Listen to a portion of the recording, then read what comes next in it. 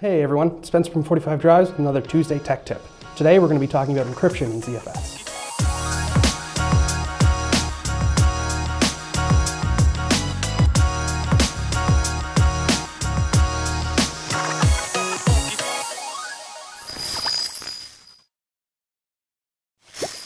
So, encryption. Specifically encryption in ZFS. ZFS has had native encryption for quite some time now on a file system basis, but we haven't really talked about it too much recently, or I think ever. But basically, ZFS has a command line tool for encrypting your ZFS datasets. ZFS by default uses the AES encryption standard, which is a NIST certified standard. So today we're going to explore how we can implement the ZFS encryption, what it looks like in practice. We're going to pop down to the server room for a little bit here too, and just kind of explore what we can do with it and how to protect your data better. So we'll pop into this command line here and get started. All right, so to get started, we're just going to kind of show off the little environment I've made here. So I have two servers. I have this lab server here and this Ubuntu 45D server. So this lab server, I created this little tech tip Z pool, which is what we're going to be using for our encryption. And this other server is what we're going to import that pool to once we get down to the server room.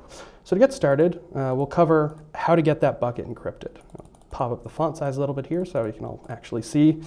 So encrypting ZFS datasets is very easy. There's a full command line suite for it, so we'll just issue this command here, ZFS create -o, and then we define if we want the dataset to have encryption. So of course encryption equals on. We can then decide how we want to actually pass our key to the given data set. So there's a number of ways to do this. So you could have like a key file that you could put on like a USB stick and physically carry it around. For us, that's a little impractical, so we're going to make a key phrase. So we're going to set key format to passphrase. We're then going to decide on a name. So we'll call this one TechTip / demo-e for demo encryption, and kick that off. So it's going to prompt us for a passphrase. If we don't have a passphrase that's 8 or more letters, it'll yell at us that it's too short. So we'll go ahead and pick a decently secure one. And then it makes us re-enter. Alrighty. So now if we cd into our TechTip Z pool, we can see we have a demo-e directory or dataset or file system as ZFS calls them. And we can cd into there. So in order to actually see encryption working, we'll need data in this. We can't just move around an empty pool. We won't really see any actual useful information here. So I've prepared a number of files here, as you can see, but we'll move the Ubuntu ISO there over into that encrypted pool. Just move that right quick.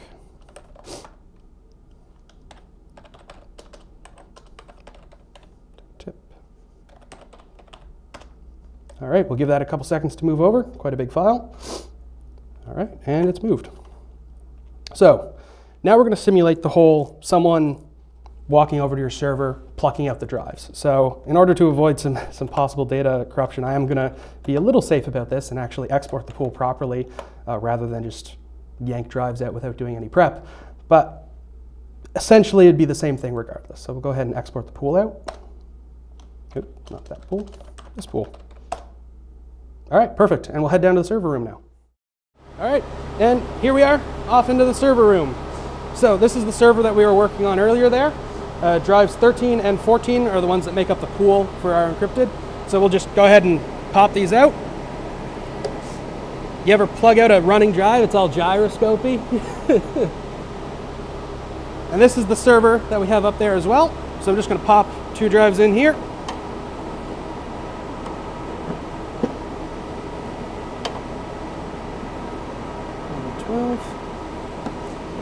So we've now taken our Z pool essentially and moved it to that server.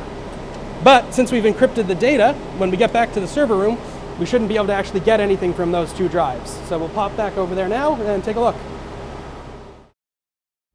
Okay, so we're back in our command line on that server that we plugged those drives into. And we can see here I've issued the command zpool import, and we can see the pool is present. So we'll go ahead and import it properly. And then if we cd into that, we can see that the demo-e folder is there. but it doesn't have the Ubuntu ISO because that data is encrypted, so our server here has no way to actually read that and display it to us. If we do a ZFS list, we can see that the data set is still present, it's just unreadable. And if we try to mount that, we'll be told that the encryption key is not loaded. So in order to actually mount this data set and have it usable, so if assuming these drives now weren't stolen, but we've just moved them from a server, we'll go ahead and load the key. This command ZFS key load, tech tip, and then the data set. It'll prompt us for our password, which we said earlier. So once we do that, we can now mount the data set properly. And if we CD into the data set now, we can see our Ubuntu ISO is back. So basically, we've moved 2 drives from one server in a Z pool, imported the pool to another server.